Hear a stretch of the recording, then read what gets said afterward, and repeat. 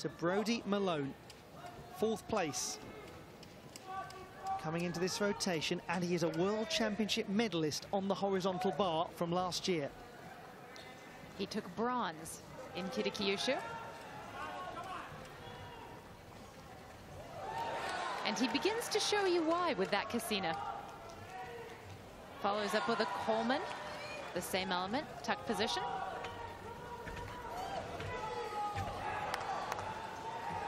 Tremendous technique in his Kachev series. And right up to the handstand on the Takemoto full.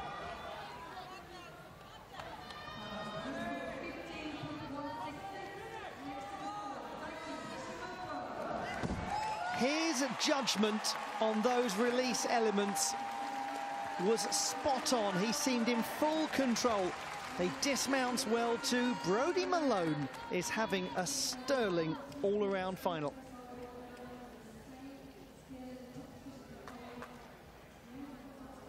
This is hard work paying off for Brody Malone. Excellent Takemoto full.